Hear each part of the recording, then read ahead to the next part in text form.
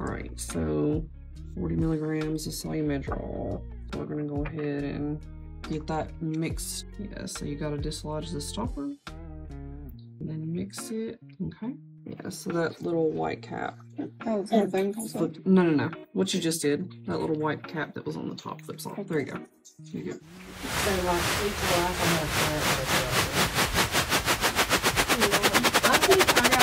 Okay, so we're giving Solu-Medrol. Why are we giving this medication? She has pneumonia for airway inflammation. Okay, this is going to help with airway inflammation because it is what type of medication?